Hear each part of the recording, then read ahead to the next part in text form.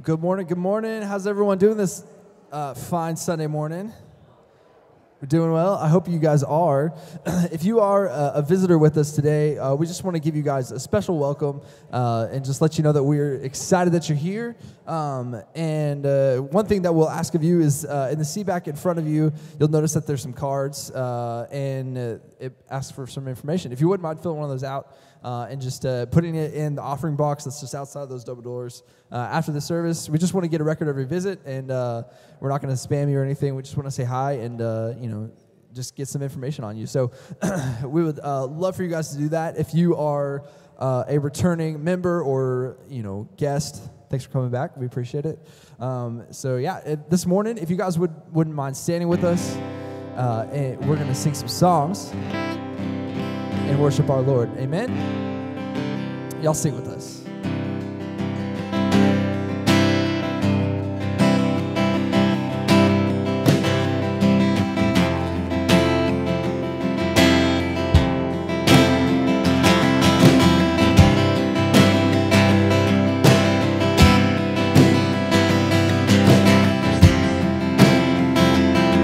Here we go.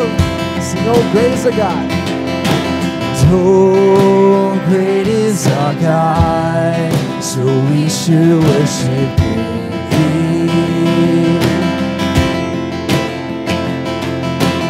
No song is too loud, no orchestra to sing. To hail the majesty of our King, so lift your voices loud as we sing. Sing it out. Oh, great is our God, so let our songs be blessed. So awesome His ways, how could we comprehend? So we will make it known to our kids, and we will sing about the gracious gifts You give. We will sing Your praise and pour forth Your fame. We will bless Your name. Let everyone give thanks, because our God is great. Oh, great is our God, and we cannot contain it. We sing from our souls, affected by His greatness. His mercy covers all that He's made, showing His glory and His grace. We will sing Your praise and pour forth Your fame. We will bless Your name. Let everyone give thanks, because our God is great. We will sing Your praise and pour forth Your fame. We will bless Your name. Let everyone give thanks, because our God is great. We will sing Your praise and pour forth Your fame. We will bless Your name. Let everyone give thanks, because our God is great. Amen. Come on, give it up.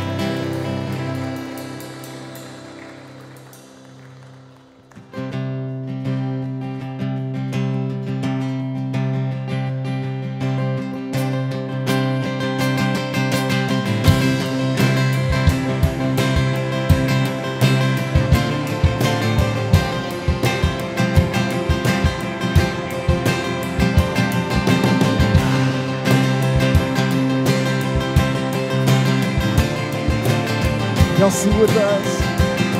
Sing that praise. Praise be a weapon that silences the enemy. Let praise be a weapon that conquers all anxiety. Let it rise. Let praise arise. Sing your name in the dark and it changes everything. We sing with all we are, we claim your victory. Let it rise. Let praise arise. We'll see you break down every wall. We'll watch the giants fall. For fear cannot survive when we praise you. The God of breakthroughs on our side, forever lifted high. With all creation cry, God, we praise you. Oh, we praise you. Oh,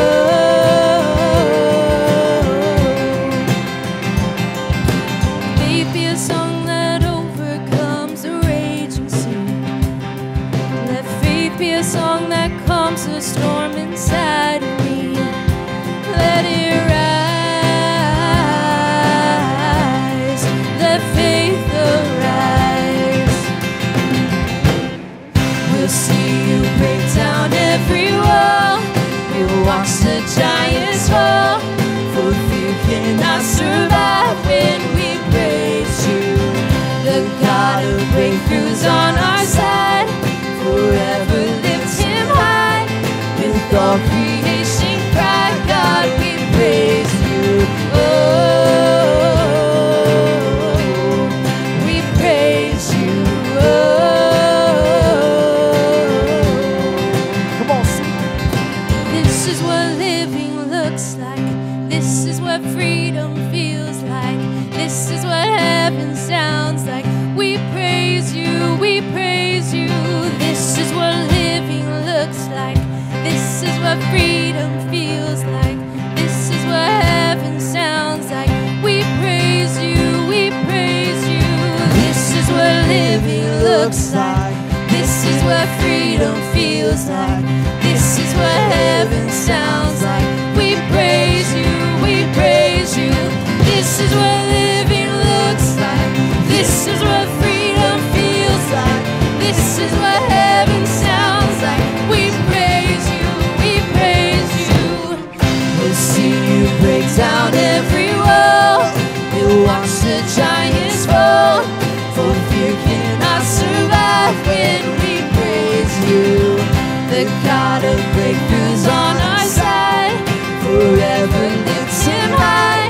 With all creation cry, God, we praise you. We'll see you break down every wall. We'll watch the giants fall. For fear cannot survive when we praise you.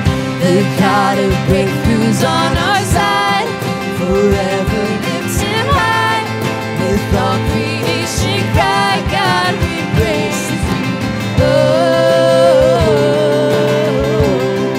we praise you. Oh, we praise you. Oh, we praise you.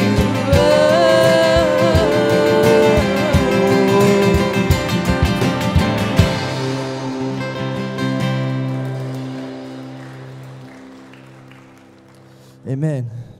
I love the truth of that song. Just talking about how the Lord almost can fight for us. This is kind of what it talks about. And we praise him through that. We'll see him break down every single wall. We'll see all the giants fall because fear cannot survive when we praise him. Amen. And so this morning, as we continue in worship, as we continue praising the Lord, we're going to sing a song called Do It Again. And simply put, the message of the song is just knowing that his promises will never fail us. That even though it might feel like we may not feel him sometimes, it maybe we're at a point where we just are tired. And the Lord can speak to us still. He can do the mighty things that he's already done already again. Amen? So let's worship him in that. Come on, y'all sing with us.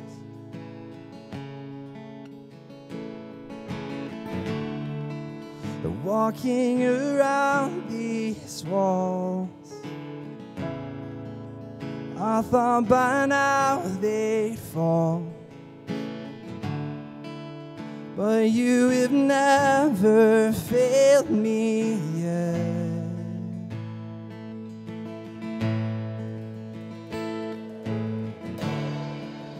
Waiting for change to come, knowing the battle's won, but you have never failed me yet. So the promise still stands. Great is your faithfulness, faithfulness. I'm still in your hands. This is my confidence. You never fail me yet. Oh.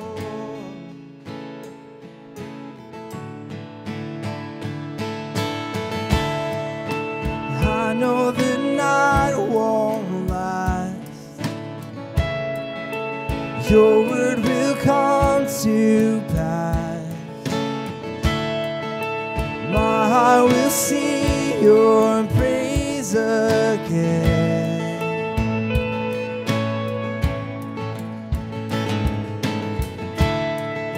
Jesus, you're still enough. Keep me within your love. My heart will sing your praise again.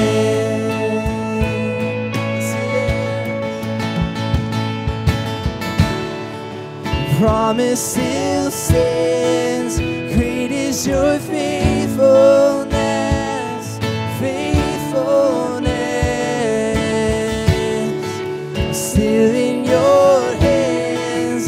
This is my confidence. You've never failed. Your promise still stands. Great is your faithfulness.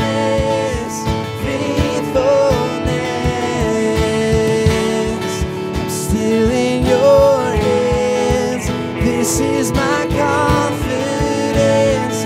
You never fail me yet.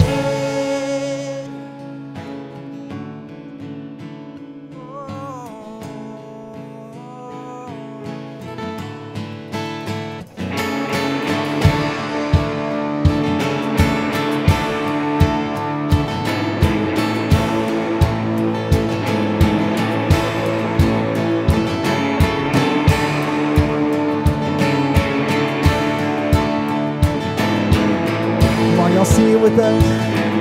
I've seen you move. Let's declare this. I've seen you move. You move the mountains, and I believe I see you do it again. You made a way when there was no way, and I believe I see you do it again. I see you move. I believe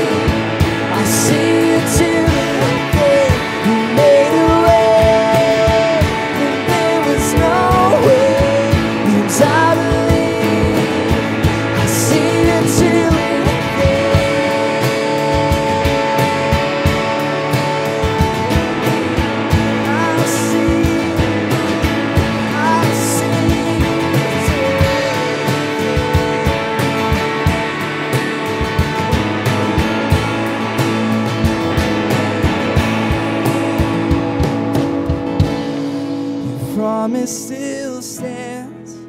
Great is your faithfulness. Sing it out. Grateful. I'm still in your hands. This is my confidence. You never fail. Your promise still stands. Great is your faithfulness. Faithfulness. I'm still in your hands. This is my confidence. You never fail me.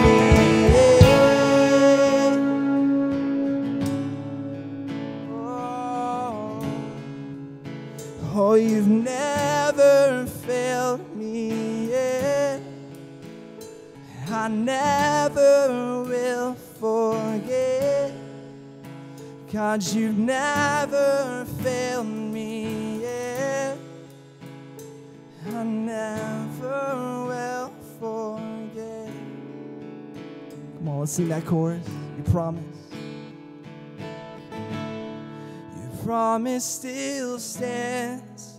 Great is your faithfulness. Faithfulness. I'm still.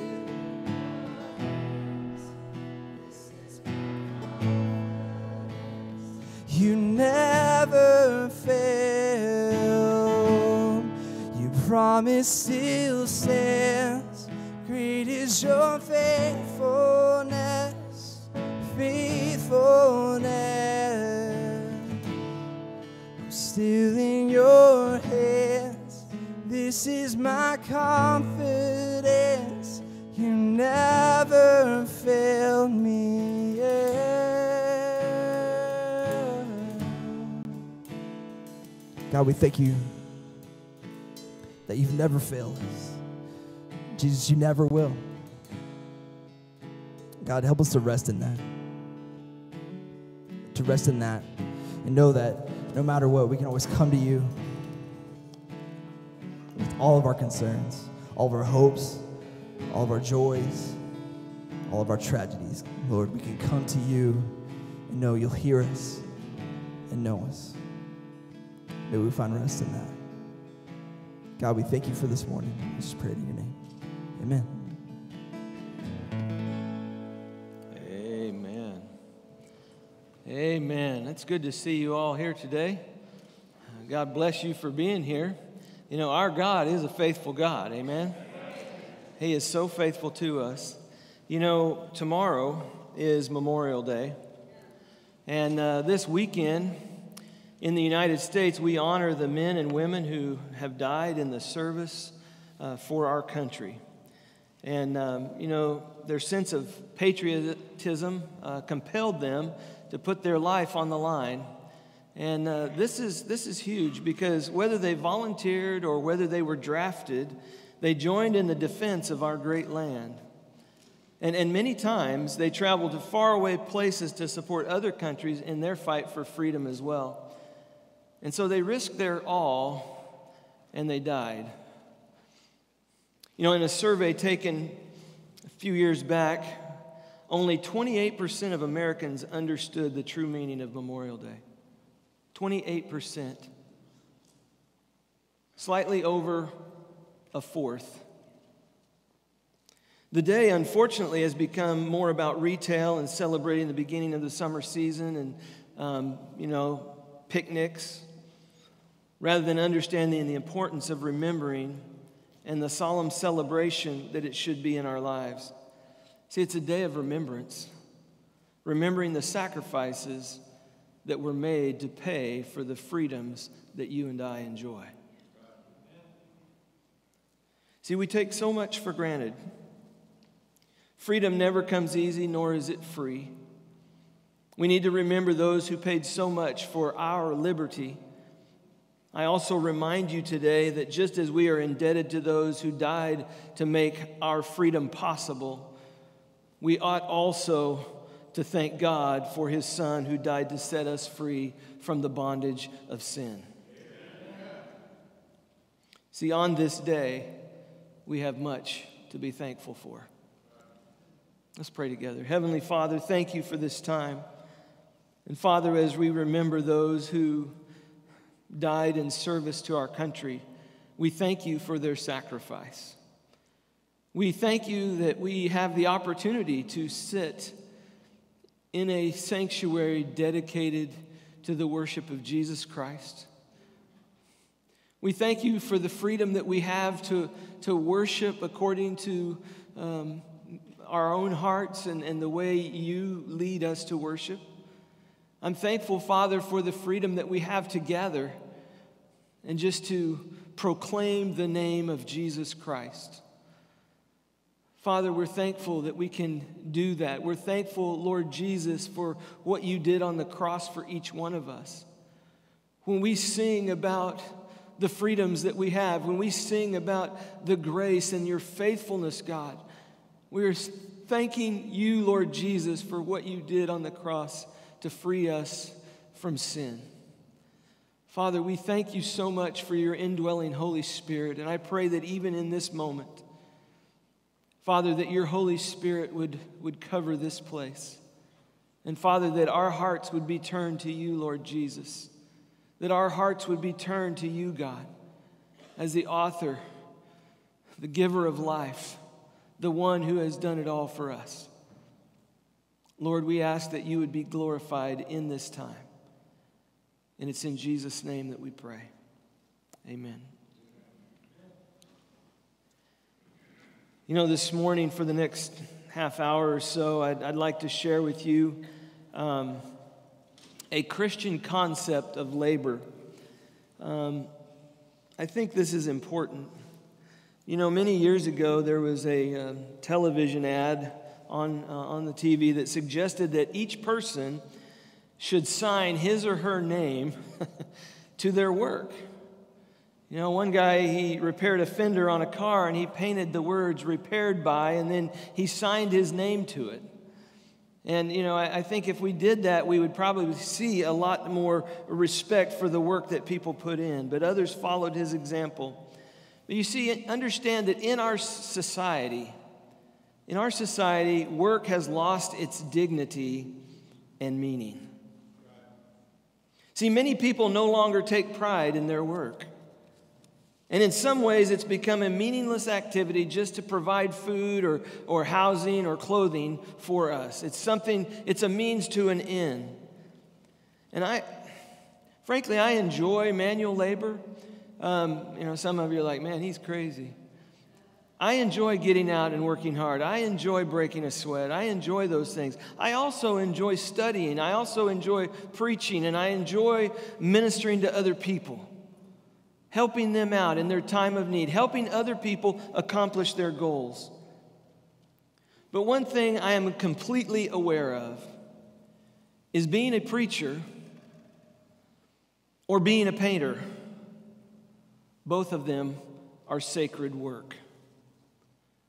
No matter what you do, you see, the Bible makes no distinction between the secular and the sacred. Think about that. I mean, this is one of the greatest results of the Reformation. You know, the Roman church in the Middle Ages pictured the church as a ship sailing toward heaven with priests and monks aboard. And laymen, normal, everyday people, had to swim or be towed by the ropes attached to the ship. And so many, of course, drowned in a vain effort to pursue the vessel of salvation. The Reformation changed this. I mean, justification by faith alone liberated people from slavery of the church. You didn't need the church to save you because Jesus Christ alone saves. I love that. Flowing right out of that was the priesthood of every believer. No longer did you have to enter a monastery or become a priest in the church in order to serve God. Every believer is a priest, and every occupation, every calling, every vocation is sacred. See, Christ calls us to live in this world and not to run away from it. And every preacher and every custodian both, they glorify God in their work. Doesn't matter what that calling is, doesn't matter what that occupation is. It brings glory to God.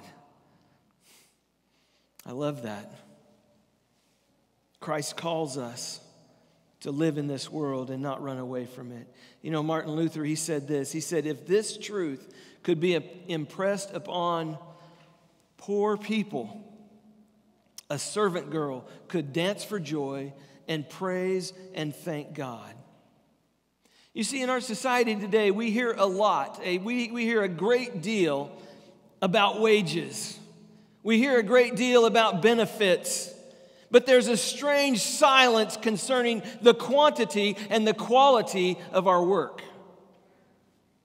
We want all the money. We want all the benefits that go with it. But what if we're not putting out the work that we should be putting out? The quantity or the quality. See, if we work for, say, from age 21 to, say, 65, 40 hours a week. Some of us put in a lot more than that. 40 hours a week for 50 weeks of the year, then we will work approximately 90,000 hours. 90,000 hours. If this much of our lives is spent in activity that does not bring real satisfaction, if it does not bring a sense of accomplishment, then the consequences of that will be devastating. What have we spent our life doing? See, work is not optional in God's economy. And I would submit to you this morning that everyone should work. Everyone should work. Obviously, someone in every family has to bring home the bacon, okay?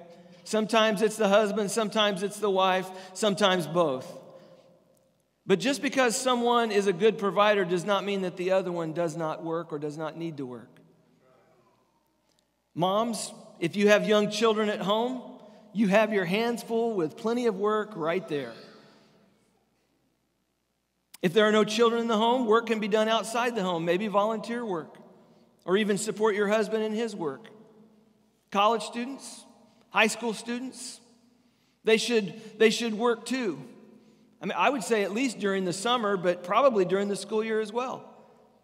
And there's a variety, there's very few students that don't do better in their studies if they have a part-time job where they work as well. But wait a minute, I'm not done. I also believe in child labor. Yeah, we raised 5 children. Any parent who does not give regular chores to a child is depriving that child of an invaluable experience for his or her future. See, I believe everyone should work because I believe that's what the Bible teaches.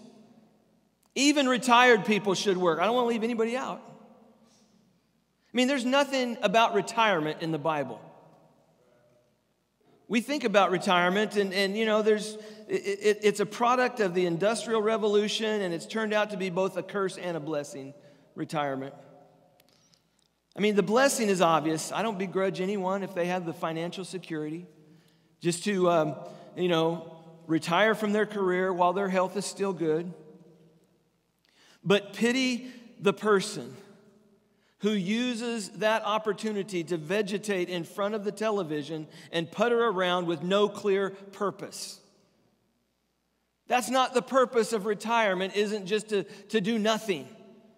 You see, I've known many people who have literally wasted the second half or the fourth quarter of their life because they equated retirement with stopping work, and a good number of them have even died prematurely, and I suspect that their body just couldn't adjust to the work stoppage. Please understand, I'm not saying that a retired person has to start a new career and work 60 hours a week and all that stuff. Many of you that have retired are probably busier now than you've ever been. But it's good for us to find meaningful, steady work of some kind, hopefully kingdom work. and make the second half of this life really count. See, I have both great sympathy and a word of encouragement for those who may be unemployed. I sympathize because nothing is more damaging to a person's ego, especially, I want to say, a man's ego, than unemployment. It's what you do.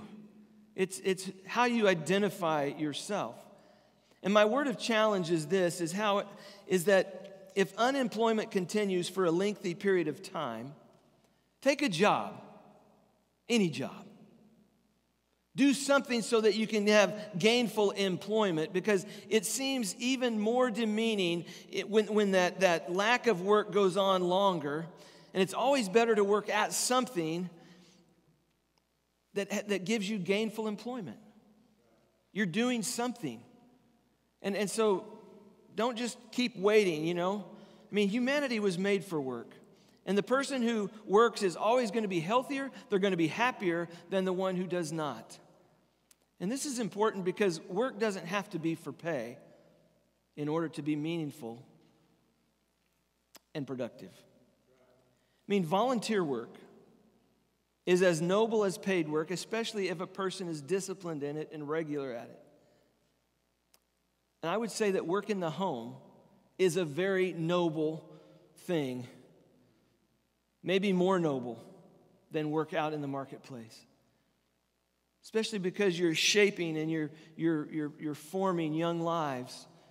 You're making a place where people can come and get rest. Now I want to say something here that may sound harsh, but I believe that it is supported by Scripture. Refusal to work is sinful, even if theologically motivated. 1 Thessalonians says this. Paul writes this. I'm going to get to my text in just a moment.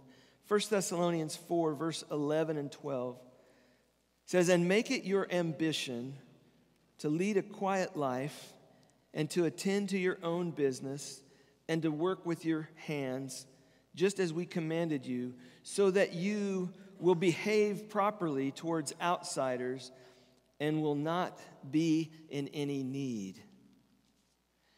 Paul instructs the church in that way. Make it your ambition to lead a quiet life, to work with your hands. And listen to this. It says work here has two primary values. One, it protects your reputation so that you won't become a busybody. So that you'll have something on your mind, that you'll have something that you're doing. And secondly, it keeps you from becoming dependent on other people. You see, every time we take a handout, a little part of us is given up. And the more we do that, the more we give up. And the more we become dependent on others. See, God did not design it this way. Yes, we need to help others. Yes, we need to be there to help others. But folks, we need a hand up, not a hand out. And I think that's a huge difference in our society. So what does the Bible say about work that could give it dignity and purpose? Let's look in Colossians chapter 3. I want to read 2 or 3 verses here, verse 23, 24, and 25. If you have your scripture and you just want to open up to that. Colossians 3, 23, 24, and 25. Paul writes this. He says, "Whatever you do, do your work heartily, as for the Lord rather than for men. Knowing that from the Lord you will receive the reward of the inheritance. It is the Lord Christ whom you serve. For he who does wrong will receive the consequences of the wrong which he has done, and that without partiality." I want to encourage you this morning, just a few thoughts here along this line. Paul says, whatever you do, and I just want to say, do the job that's assigned. You know, if you have an assignment, then do what's assigned. And so I love this because at some point, you know, one of the first things Paul writes here is he says, whatever you do, whatever you do. He expected Christians to be engaged in meaningful work. Whatever it is that you are doing. He warned the Thessalonians in 2 Thessalonians 3:10. He said this, he said, "For even when we were with you, we used to give you this order. If anyone is not willing to work, then he is not to eat either."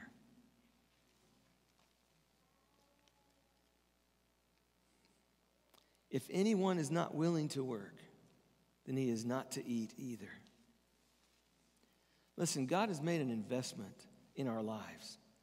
And He gave us gifts, and we glorify Him when we use the gifts in our work. Whatever it is that we do, we are honoring God. So I love this when He says, whatever you do. And I want to say this, do the very best you can.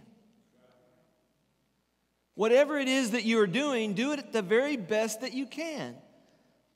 You know, at some point, some people brought up accusations and charges against the Apostle Paul.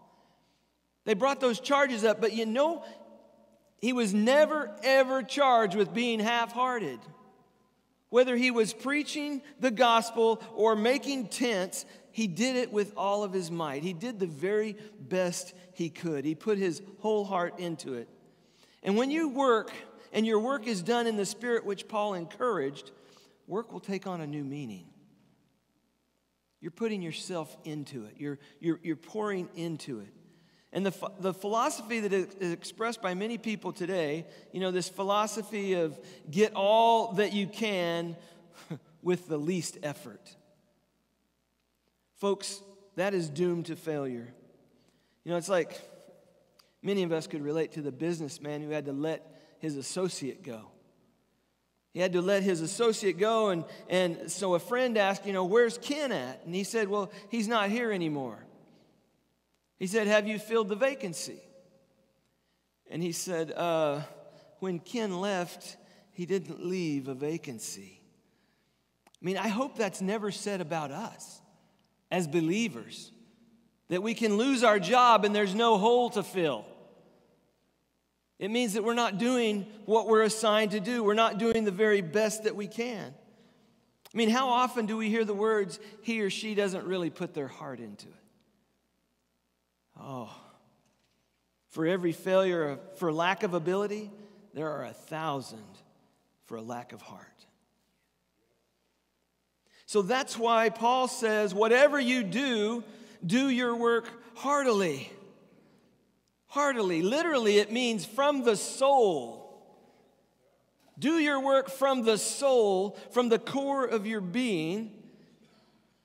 And this is where it all comes down to. Whether you're a wife that may be stuck in a marriage that is making you miserable, or an employee whose boss is making your life miserable, the fact is that your submission and your work is ultimately for the Lord.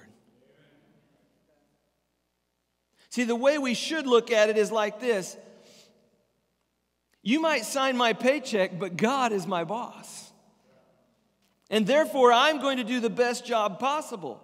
You may never give me a raise, but I'm going to store up treasure in heaven. Therefore, I'm going to be the best employee this company has ever had. That's what it means to work heartily.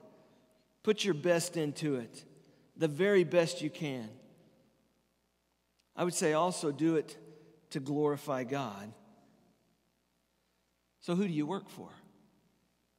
Who do you work for? I mean, the secret of noble living and meaningful work lies in our recognition that we are working with God to make the world better. We are working with God. I don't care if you're a plumber. I don't care if you're an electrician. I don't care if you're a substitute teacher at school. I don't care what it is that you do. You are doing that to work with God to make this world better. It's huge. Listen, it's a bad testimony for a Christian to be lazy and deceptive in their work, especially while on the clock. I mean, if we agree to work for a set time and receive a prearranged wage, we're expected to fulfill our end of that agreement. I mean, God's not pleased with those who seek to take advantage of others. He's provided for us. And whether we like it or not, our lives are a representation of Christ in everything we do. I mean, his work on the cross was not done to please men. It was to glorify and honor the Father. His body was not offered in order to reconcile him to the Father, but his body was offered on the cross to reconcile us to the Father. He carried the sin and the shame on the cross in a way that honored God. And you would think that we would be able to work in a job in such a way that pleases him. Think about this. He didn't gripe. He didn't complain. He wasn't bitter. But for the joy set before him, he endured the cross and the shame for you and for me. I don't know. I feel like a lot of times if things don't go our way, we just want to tell everybody about it. See, the key is this. You have to figure out who you work for. Figure out who you work for. Maybe you heard about the boss who was not getting as much respect as he felt like he should at work, and so he was kind of complaining about it in a staff meeting, and later that morning he went to a local sign shop and he bought a sign that said, I'm the boss, and he put it on his office door, and then he went to lunch. And when he came back from lunch, there was a handwritten note that was taped to the little sign on his door. And it said, your wife called and she wants her sign back. You have to figure out who you work for. You see, sometimes we're just serving people. And we worry a great deal about what people think. And we worry about whether the boss is going to recognize what we did, if we're going to get credit for it, if we're going to get recognition somehow. And really, that's what's on our mind. We're serving other people, but we're wondering what they think and how, if we're going to get recognized for that. And sometimes we're just serving ourselves. I mean, if I'm only looking out for myself, me, then I want to be sure that I get that raise. Then I want to be sure that I get that praise. I want to make sure, but maybe we can be bitter at other people who are successful. And so we work harder to show them up, Or maybe we don't work at all and just stew in our own resentment. You're serving the wrong master. You ought to be serving the Lord. I love this. In Joshua chapter 24, verse 15, Joshua said this. He said, if it is disagreeable in your sight to serve the Lord, choose for yourself today whom you will serve, whether the gods of which your fathers served, which are beyond the river, or the gods of the Amorites in whose land you are living. But as for me and my house, we will serve the Lord. See, understand, according to this passage in Colossians, your rewards come from the Lord. See, if you work for people, then the only place you can expect reward from is your human boss. Larry Burkett, he writes this. He says, it's interesting to note that the workers whose bosses praise them most highly are usually the ones who require the least praise.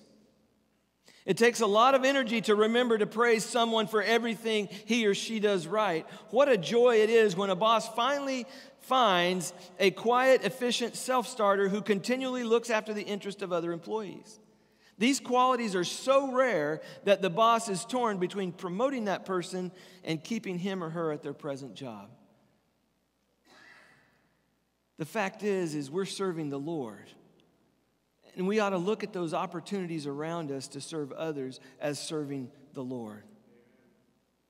He goes on to say, I've found a common characteristic in Christians who don't rely on praise from others.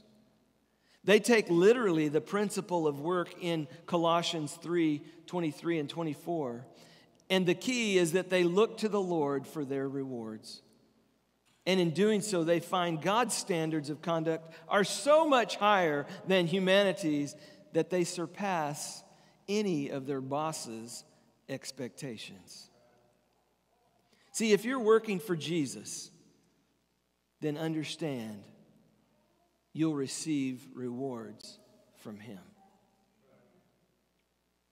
You know, Jesus told the story about a master who had some servants to manage his money while he was gone. And this is what it says in Matthew 25, verse 19 and following. Now, after a long time, the master of those slaves came and settled accounts with them. Folks, that verse ought to send shivers through your spine. Now, after a long time, the master of those slaves, those servants, came and settled accounts with them.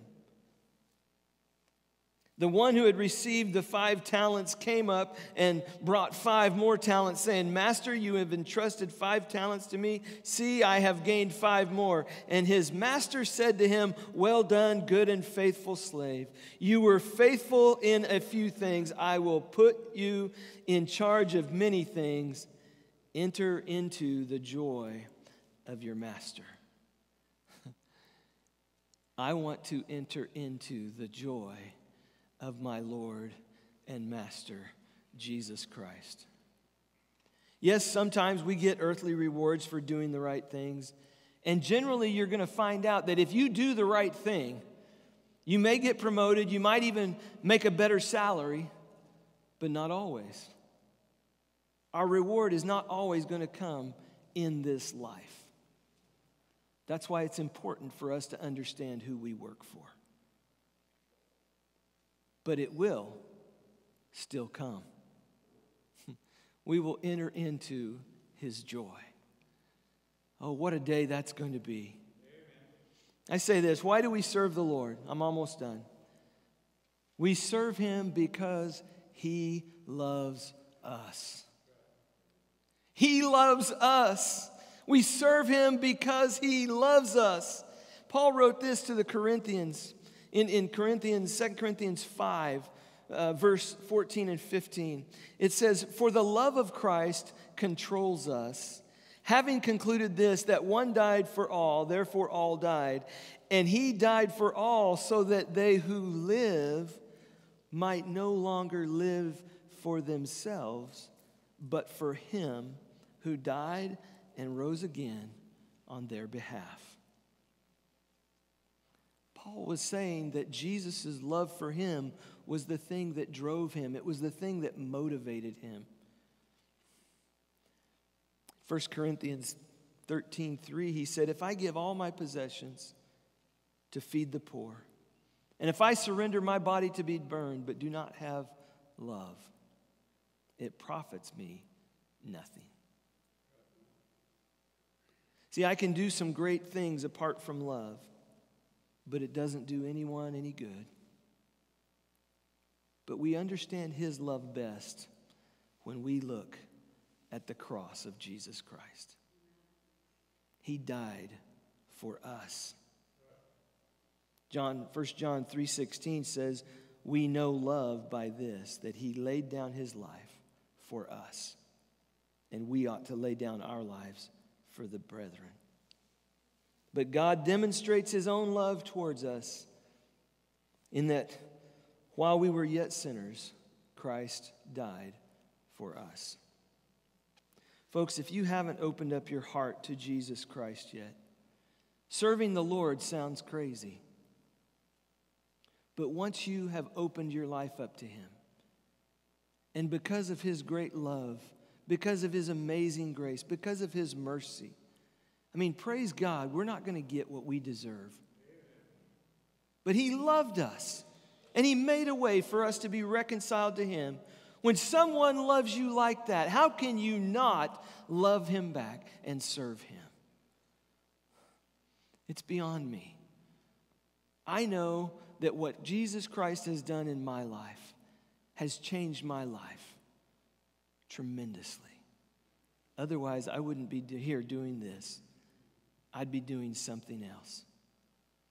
But understand this, because of His great love, that's why I'm here today, to tell you about that, so that you too will work for Him. Not for men, not for employment, not for all this other stuff, but that you would do your work for Jesus Christ, that you would do it the best you could. And on that day, He's going to say, "Well done, my good and faithful servant. Amen. Enter in to my joy." Would you pray with me? Loving Father, I thank you. I thank you for your word, and I thank you that you loved us so much. Even when we were in our sin, even when we were disrespectful, even when we was shaking our fist at you, that you loved us so much that you sent Jesus to die on the cross for my sin. That, Father, I'm not going to pay the penalty for that. That He took my sin and the shame of that, and he conquered death and He conquered hell so that I could be reconciled to you. Father, I thank you for what you have done for each one of us in that. Father, I pray that your Holy Spirit today would search our hearts and see if we too are found in Christ. Your word says that if we are in Christ Jesus, we are a new creation. The old is gone and the new has come. Father, what that means is we've got a new boss. It means we work for you. And everything that we do is for your glory. Father, you have gifted us in magnificent ways.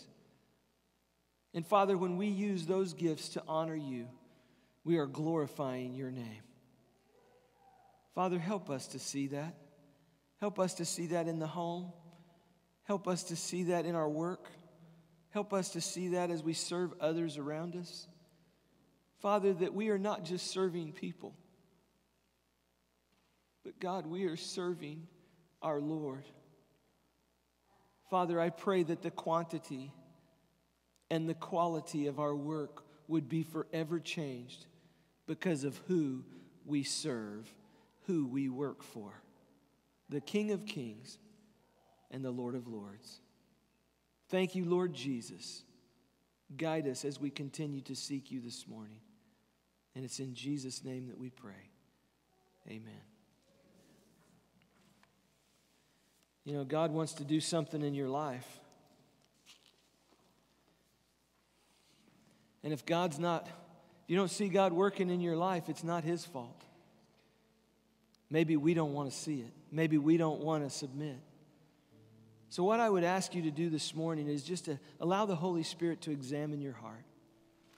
You know, if you have a decision you want to make this morning, if there's something that is on your heart, I invite you to come and to make that decision. Maybe to be a part of this fellowship, maybe to follow the Lord in baptism, maybe to ask Jesus to come into your heart for the very first time. Whatever it is that He is putting on your heart, I invite you to come. Maybe you want to come and pray. You know, this building was built for the worship of Almighty God, to bring glory and honor to our Lord Jesus Christ. This place right here was set up so that we could come and pray and intercede for others. Folks, our nation, this country, needs believers in Jesus Christ to cry out, to humble themselves before the Lord and cry out so that we would see times of healing and refreshing. Our country is so divided. We need such an act of God to bring healing to this. And I think it would honor Him for us as His people to get on our knees before Him and pray. Pray for reconciliation. Pray for the salvation of souls. Pray for your neighbor. Pray for your brother, your sister, your children, your co-workers, your neighbors.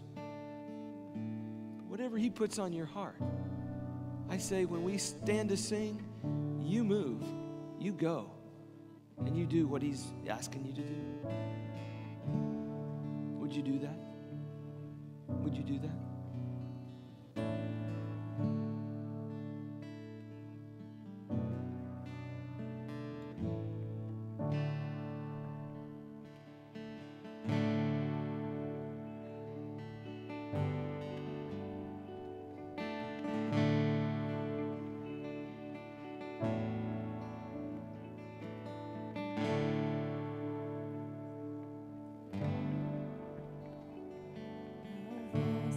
Beyond all measure,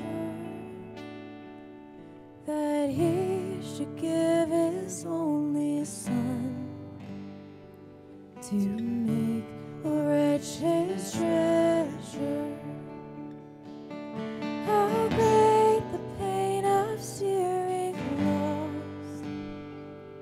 The Father turns His face away as wounds which mar the chosen one bring many sons to glory.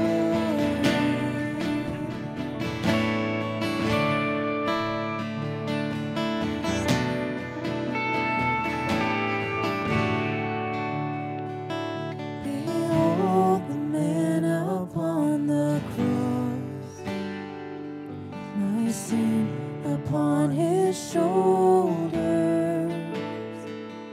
Ashamed, I hear my mocking voice call out among the scoffers.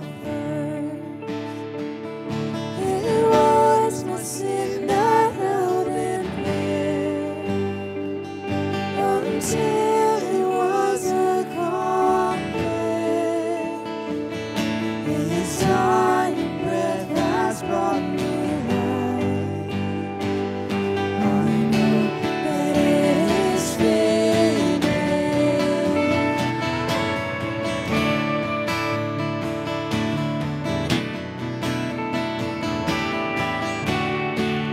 Yes, it is finished. Oh, it is finished.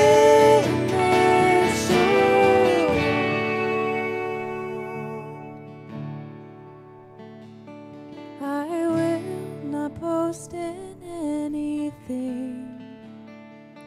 No gifts, no power, no wisdom. But I will boast in Jesus Christ, His death and resurrection. Why should I gain from His reward? I cannot give an answer, but this I know with all my heart. His wounds have paid my ransom. Why should I gain from His reward? I cannot give an answer, but this I know with all my heart. His wounds have paid my ransom, but this I know with all my heart. His wounds have paid my ransom.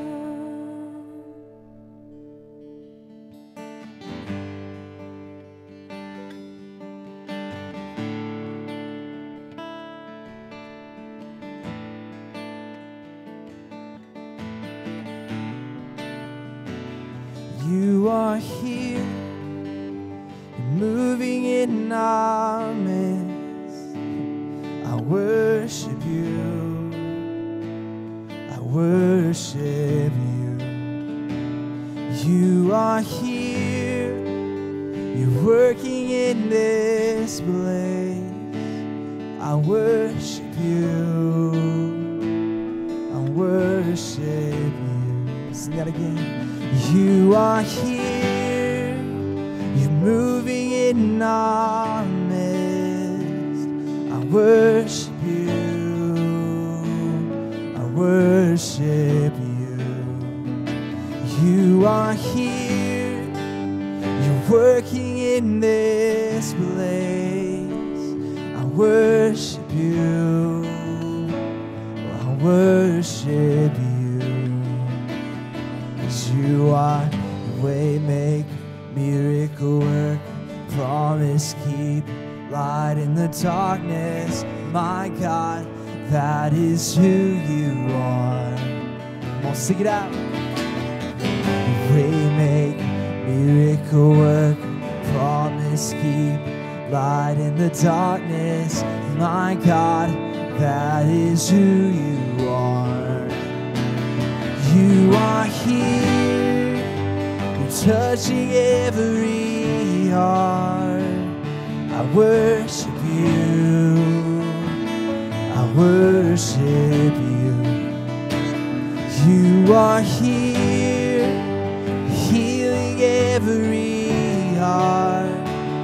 I worship you. I worship you. You are here, you're turning lives around. I worship you. I worship you. You are here, you're mending every heart. Oh, I worship you. Oh, I worship you. You are waymaker, miracle worker, promise keeper, light in the darkness. My God, that is who you are. You are waymaker, miracle worker, promise keeper, light in the darkness. My God, that is who you are. You are waymaker, miracle worker, promise keeper, light in the darkness. My God, that is who you are. You are waymaker, miracle worker, promise keeper, light in the darkness. My God, that is who you are. That is who you are. That is who you are. That is who you are. That is who you are. Oh, that is who you are. That is who you are. That is who you are. That is who you are. You are waymaker, miracle worker, promise keeper, light in the darkness. My God, that is who you are. You are waymaker, miracle worker, promise keeper, light in the darkness. My God, that is who you are. So even when I don't see it, even when I don't see it, even when I don't feel it, you're working. You never stop working. You never stop working. 'Cause even when I don't see it, you're working. Even when I don't feel it, you're working. You never stop working. You never stop working. Even when I don't see it, you're working. Even when I don't feel it, you're working. You never stop working. You never stop working. 'Cause even when I don't see it, you're working. Even when I don't feel it, you're working. You never stop working. You never stop. You are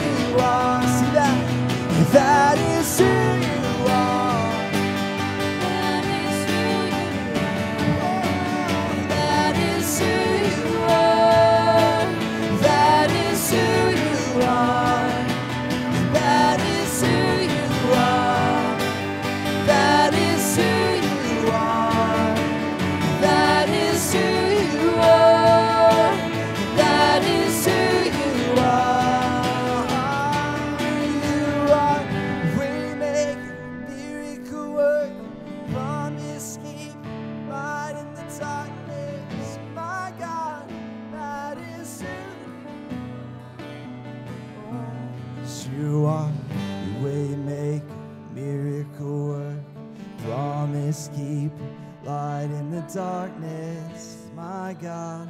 That is who you are. Oh, that is who you are. That is who you are. That is who you are. That is who you are. That is who you are. That is who you are. That is who you are. That is who you are. Father, we thank you for being our way maker. In the midst of everything that we face, we know you will make a way. Father, I pray that we would work heartily as you call us to. That you would give us the strength. You would give us the courage. You would give us the heart to work heartily for you. Lord, we love you. Thank you for this time we've had. We just pray in your name. Amen. You guys may be seated.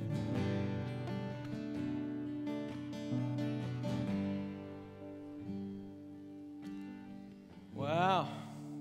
Spirit of the Lord is in this place. I'm glad that he never stops working, that he's continuing on. And I got just a couple announcements that I'll share with you. We have a baby bottle boomerang going on. Okay? These baby bottles that are out on the back table back there, they're for the Hope Pregnancy Center. And the idea is that you fill these bottles, take one, sign it out, bring it back. If you don't know where to put it, set it right there, okay? When you come in on Sunday morning, just put it right there. And over the next few weeks, between now and Father's Day, if you see baby bottles up here, maybe it'll help remind you to bring yours back, okay? But they're due back on Father's Day. And, we are participating in sharing the gospel and spreading the hope of Jesus Christ in our community by supporting the Pregnancy Center. And what a blessing it is to do that. I would say this, if you got these baby bottles, it's easier if you put the big checks in there first, or the big bills, you put those in there first, and then you throw the change in on top of it. It makes it a lot easier. But Miss Casey wanted me to tell you about our virtual family VBS. There's registration on our website at memorialchurch.us. If you go and register for that, you'll get a free t-shirt, okay? So do that. Those are for everybody that's registered by June 7th, okay? So you got about a week to register. They're going to have a packet pickup on June 27th, and then Vacation Bible School Week is going to be the 28th through July 2nd. And then we're going to have a family night where the entire church is invited to that family night on July 2nd at 6 p.m. But one last thing, we all have the opportunity to give. And when we give, we are never more like our Father God than when we give. The word says, for God so loved the world that he gave. Our Father is a giver. And we can be like him when we give. Now, when we give to support the church, to support the ministers. Now, you need to understand something. Because of those who have gone before us, we sit in a sanctuary that is paid for. We are on a piece of property that is paid for. So when we give, we are supporting the ministers that go out in the different areas and share the gospel and minister to people all week long. We are the church 24/7, 365 days a year. Because wherever you go, this church goes. And so recognize, when we talk about giving, we want to give with an open hand because God can bless us. He can take it, press it down, shake it together, and it'll be abundantly running over. We think we can't give, but everybody can give. And God loves a cheerful giver. You can give online. You can give through the church app. You can text to give. There's a wood box in the foyer there that you can put it in there. Also, if you filled out one of these cards, these welcome cards, you can drop it in that little box. I do have one in here. I'm not just... There you go. If you filled out one of these, drop it in that box. But I'm going to pray for us, and then we're going to go. But I encourage you to live a generous life. Not just giving here, but giving to those around. Being a blessing to those we come in contact with. Let's pray. Loving Father, as we go from this place, I pray that you would just show us in real time those people in front of us to share our testimony with. Father, to have a word about the hope that we have in Jesus Christ ready on our lips so that when that opportunity comes, Father, that when we recognize it in real time, as they stand before us, Father, that we would give a faithful witness of what you have done in each one of our lives. Father, help us to live lives of generosity. Father, giving to others and being a blessing. Father, you have so blessed us to live in this country, to live in this state. Father, to be a part of this church family. Father, to be in the families that we are in. You have blessed us tremendously. So, Father, free us to go be a blessing to others. Father, we're going to be very careful to give you the praise and the glory and the honor for everything that you do in our lives. So guide us, bless us, and use us for your kingdom glory. In Jesus' name we pray. Amen.